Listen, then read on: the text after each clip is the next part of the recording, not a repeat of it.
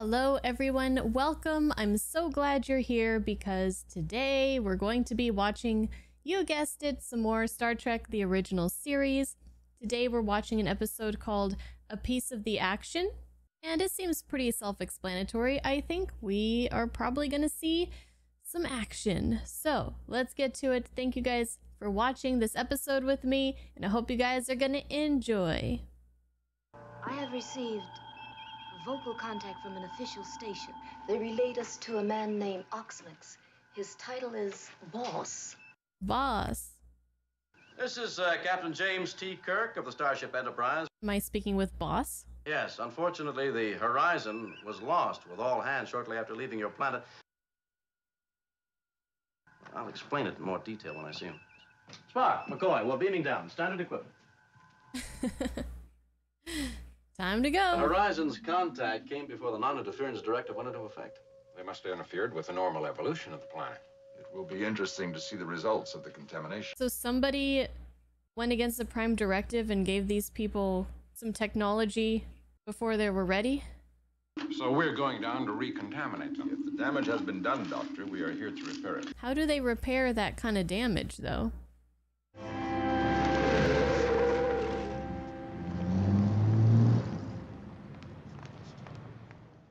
Oh boy, it's a costume department episode.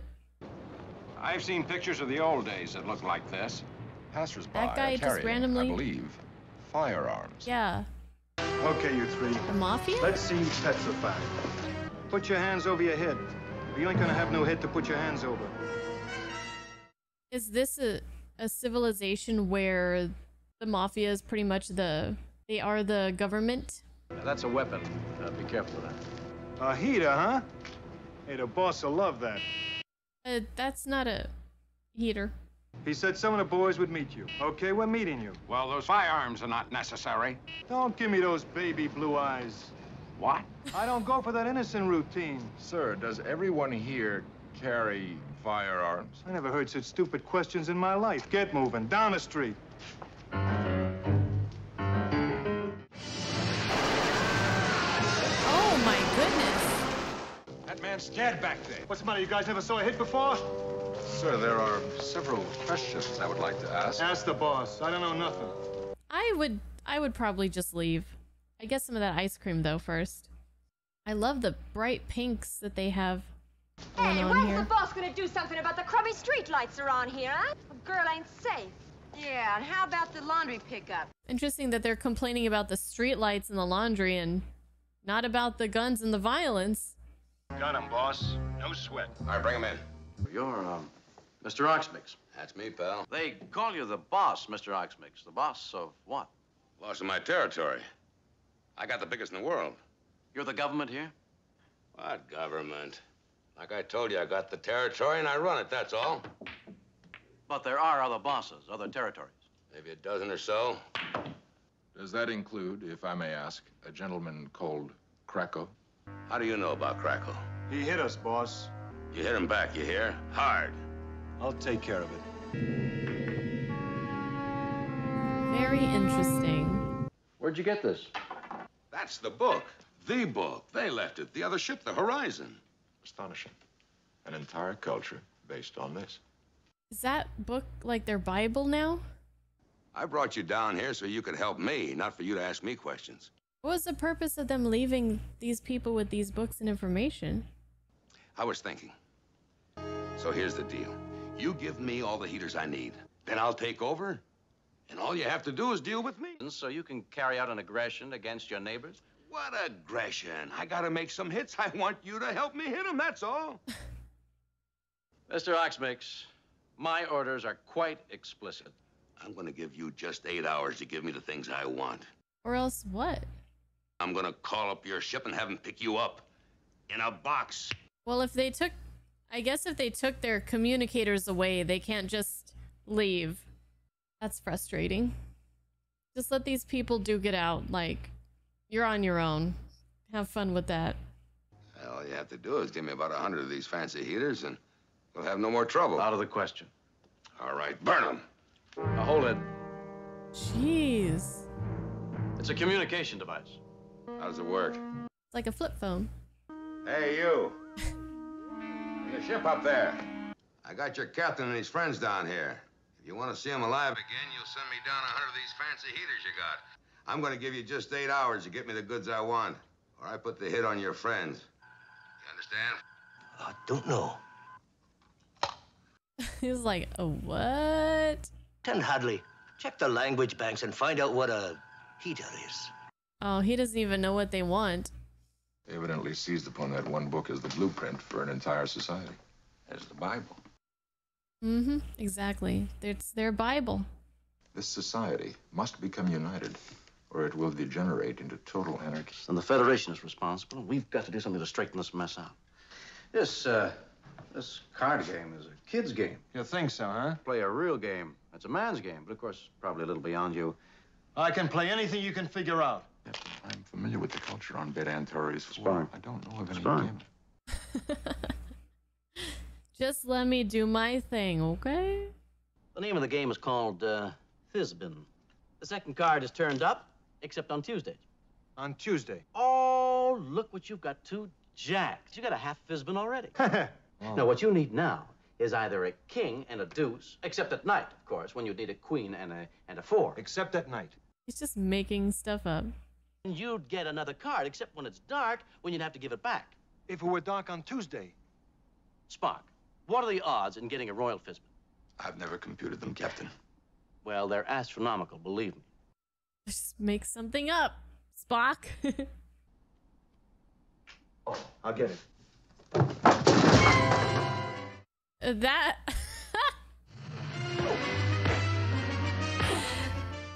Was all of that really necessary if that was their end goal? Oh, they have old arcade machines, slot machine. Oh, that's so cool. Listen, Pally, this could either be a taxi or a hearse. You know what I mean? I'm beginning to get the idea. Ah, well, that gun didn't last very long, did it? Simply adjust the frequency, throw this switch, and the Enterprise should answer. That was the Jailbreakers with their latest recording. And very simple. Enterprise, this is Mr. Spock. Lieutenant Uhura here. Oh, he got it. Notify the transporter room 2 to beam up these coordinates. Oh, Mr. Krakow. Other boss guy. Well, this complicates things. Well. And you? Krakow, Jojo Krakow. You want to make a deal? Hey, I like that. That's sharp, eh, Zappo? Sharp, boss. They have the same book. You want heaters, and then you'll want, then you'll attack the other bosses and take over the whole planet. Wrong. You give me what I want, and I'll cut you in for, say, a third. He has no use for that. This planet has to be united. Let's sit down. You, me, Bella, discuss this whole matter. You watch it, Kirk. The book tells us how to handle things. And there's the problem. What do you think, we're stupid or something? Oh, I don't think you're stupid, Mr. Krakow. I just think your behavior is arrested. I've never been arrested my whole life. I'm sorry, Krakow. No deal. Put 'em on ice. That's probably not good.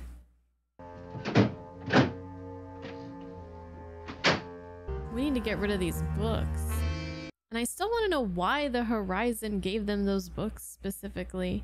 How did it get screwed up so bad?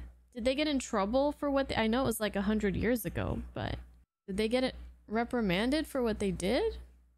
Did Starfleet even know about what they did? Krakow's put the bag on your captain. Why would he put a bag on our captain? Kidnapped him, you dope. We'll call a truce. You come on down.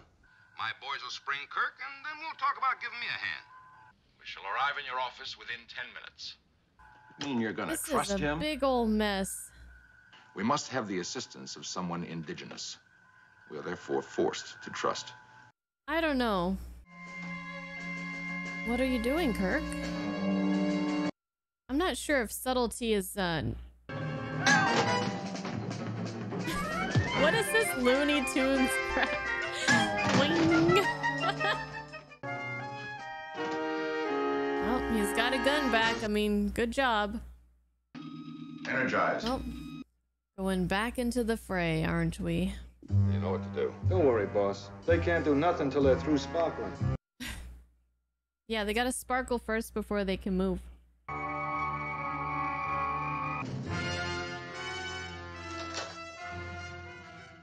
Well, that did not go the way that Spock anticipated. I understood we had an arrangement. A truce. I was hoping you'd think that, dummy. Cooperative man in this world is a dead man. And if you don't keep your mouth shut, you're going to be cooperating. Drop the guns. Drop them. Move down there. I'll be taking this back. Logic and practical information do not seem to apply here. You admit that? To deny the facts would be illogical, Doctor. Well, now that we have Bella, I'm gonna put the bag on Krakow. Get out of the clothes. Nobody's gonna put the bag on me anymore. He's playing by their rules now. Speaking in a tone and a language that they will understand. Oh, look at our boys look so snazzy. Where's the starter? There's the starter. I believe they had a device known as a clutch. I wouldn't know how to drive this car either. And where would you drive? He's going in reverse. Well, what's McCoy doing? He doesn't get a... Oh, I don't know what they're doing wrong, but they're doing something wrong. I've never driven a stick shift or anything like that. That was unpleasant. You are an excellent starship commander. But as a taxi driver, you leave much to be desired. It was that bad. It was pretty bad. And I wasn't even in the car. If we can get close enough to them, we should be able to render them harmless with reasonable rapidity. Jeez. You're gonna hit Krakow? Out here? You open up and you'll be scragged from every window in the street. Out of the mouth of babes. Who are you calling a babe? I'm calling you a babe. You calling me a babe? Yeah, I'm calling you a babe, but there's nothing personal. Sit down. What's in it for me? What do you want? A piece of the action. All right, young man, we'll guarantee you a piece of the action. I like his hat. He reminds me of What do we do? Feifel from You don't know what to do. An American Tale. So he's a distraction? You hang up on me, huh? How do you like that? Daddy, I hurt myself. Daddy, I hurt myself. That's it, let's go. I want my daddy. He's a cute kid, ain't he? Daddy. Wait a moment. What have they done? What have they done to you? What have you done? That worked out really well. Well, so far. We're not out of the woods yet. There was your action.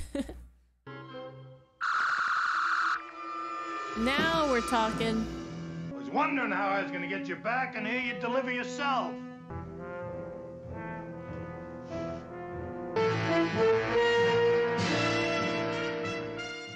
Well, now what? Mr. Krakow, I don't, Not be playing with those. How does this thing work? All right, Krakow, we don't have time to show you how to play with toys. What do you think we're here for? You got a cut of your deal? Peanuts to an outfit like the Federation. Right? Right. And you cooperate with us, and maybe we'll cut you in for a piece of the action. Thought you guys had laws. No interference. Who's interfering? We're taking over. Yeah, we're not interfering. We're just taking over the whole thing. We help one guy take over the planet, he pulls the strings, and then we pull his. That laugh. Sit down.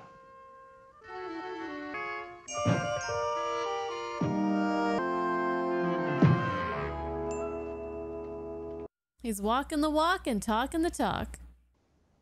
All right, it's a deal. Call your ship, bring down your boys, and whatever else you need. All right, Scotty, we made a deal with Krakow. Do you think that's wise, sir? Sure. He's standing about 12 feet in front of me. Scotty, I'd like to show him the ship. Her is caught on. You got all that, Scotty? Aye, Captain. Mean you're gonna start sending down your boys now? Not exactly. He's going for a little ride. So he gave the coordinates of Krakow by saying that he's 12 feet in front of him, kind of thing, I believe. So they know which one to beam up. I want to know what happened. It looks like we put the bag on you, doesn't it? I got rights! You mind your place, mister, or you'll be wearing concrete galoshes. What? You mean cement overshoes? Aye. I don't understand either of those. The only thing I can think of is they would kill someone, bury them upside down, and put concrete over their grave. They'll have concrete shoes. Please, someone explain that to me.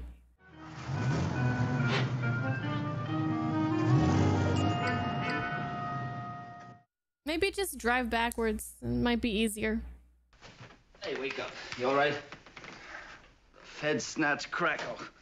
They're gonna move in unless we stop them now. Bella's mixed up in this somehow. And you know what we're gonna do? We're gonna hit his place. Knowing Krakow, he'll probably send him back on a blotter. Wrong again, Oxmix. Now they gotta get this guy up on the ship, huh? All right, Spocko, cover him. Now listen, sweetheart, the Federation's moving in. We're taking over. You play ball, we'll cut you in for a piece of the pie. Yeah, sure. All you had to do was explain it to me. Correct Enterprise. Enterprise? We're gonna make some old-style phone calls from this locale. So you, locate the man on the other end of the blower and give him a ride to this flop. What? Can do, sweetheart. Can do, Captain. Get on the blower and call the other bosses. They're gonna send all of them up. Genius. Yeah, you bet your life I got a lot of nerve. What are you gonna do about it? Oh, I thought they were gonna beam them all up to the Enterprise. Well, maybe eventually they will. Mother! He is just right in enemy territory. Hey, Captain, that ain't fair. Yeah. I would advise you to keep dialing, Oxmix. Spock's getting in character. We hit Bella's place and nobody comes out alive. I want my pants. Now, the Federation's taking over, whether you like it or not. From now on, it's gonna be under one roof. You're gonna run it like a business. I hear a lot of talk, but all I see here is you and a couple of your boys. I don't see no Federation. Teppo's got a point. Right. All we ever seen is them. I only saw 3 guys in that ship. Maybe there ain't no more. Well, we could send you back and we could introduce you to all 400 of them. 400 guys, Dad. Hey, it's my boys. They're making a hit at this place. From now on, nobody's going no place. Let me call my ship one last time and say goodbye. Well, all right, go ahead. Put the ship's phasers on stun. Fire a burst in a 1-block radius around these coordinates. They should have sent him up to the... Well, I mean, this is a nice backup plan, but... What if he wasn't able to call Scotty? What if they didn't allow him? They should have sent all those guys up to the Enterprise. Taken away all the weapons. Hey, that's some trick. Now, what was this syndicate deal you were talking about? I'm a peaceful man at heart, but I'm sick and tired of all these hits. Now I was thinking, if there was just one, maybe somebody like you as the top boss? Hey, Bella. Oh, no. No, I was thinking, Bella, you would be the top boss. Krakow, you'd be his lieutenant. We'll be back every year to collect our cut. It's reasonable. Let's break out some of your drinking stuff and celebrate the syndicate. They're just all gonna go with Oxford or whatever his name is, Oxman, being the head guy? Like, Krakow's okay with it? The other guy is fine with not even getting it. Any kind of rank? But I do have reservations about your solution to the problem that a starship will be sent each year to collect our cut. I propose that our cut be put into the planetary treasury and used to guide the Iosians into a more ethical system. Isn't that logical?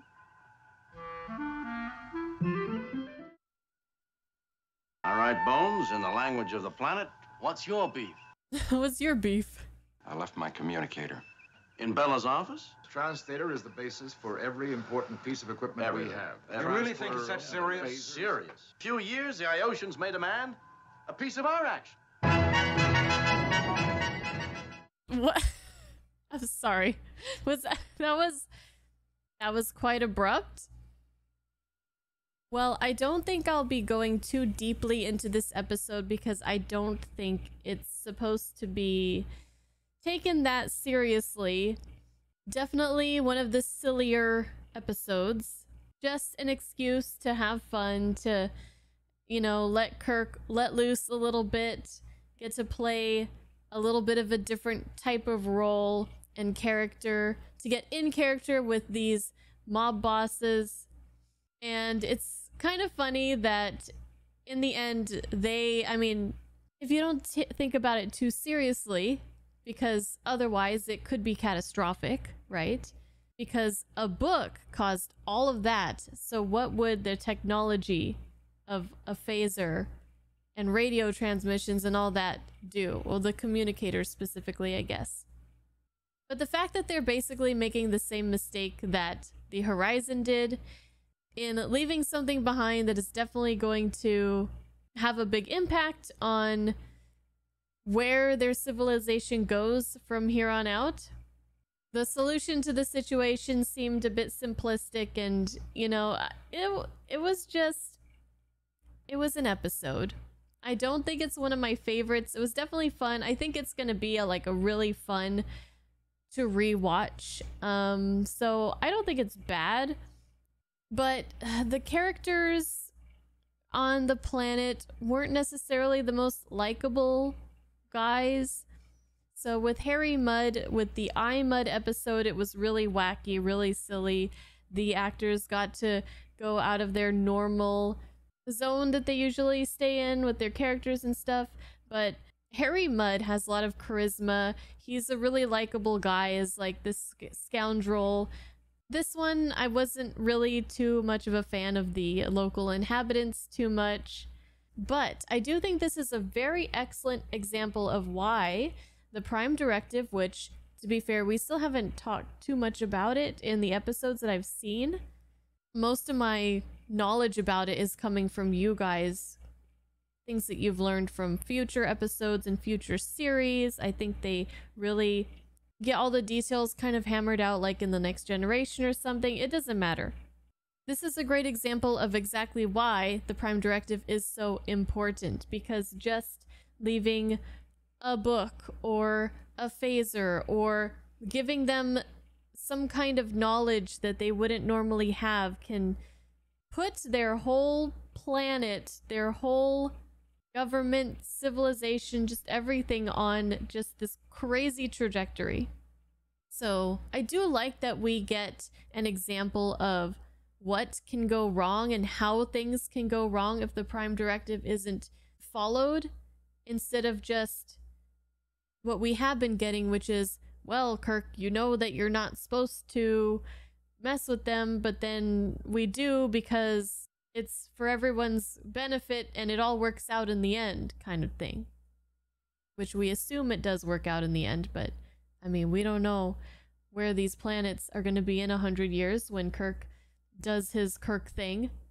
I have a feeling that this is going to be an episode that a percentage of viewers, of you guys, are not going to enjoy, are going to say that this is not an episode that you really care for, because some people have mentioned in the past that they aren't really a fan of when they go to like Earth or an Earth-like planet and it doesn't feel like they're going and exploring strange new worlds and meeting different alien creatures and things like that. And I was kind of feeling it in this one too. Like, I kind of was just wishing that we'd get on the ship and go somewhere else, see some new sights and meet some interesting people. And yeah, I'm just feeling a little bit lukewarm on this one at the moment, but who knows, that could change. Kirk and eventually Spock taking on the vernacular and the personality of the locals was very entertaining, probably the highlight of the episode for me. And I don't know, I don't really have much to say about this one. But as always, I am very interested to hear what you guys think, and if you guys can give me some more insight, that would help me to appreciate it a little bit more, or why this episode is maybe one of your favorites, or something that I didn't really think about or catch on. Please let me know. Oh, and the costumes were great as well, of course, can't forget that. But with that, that's it for today, and I hope you guys enjoyed, and I'll see you guys in the next one. Bye bye.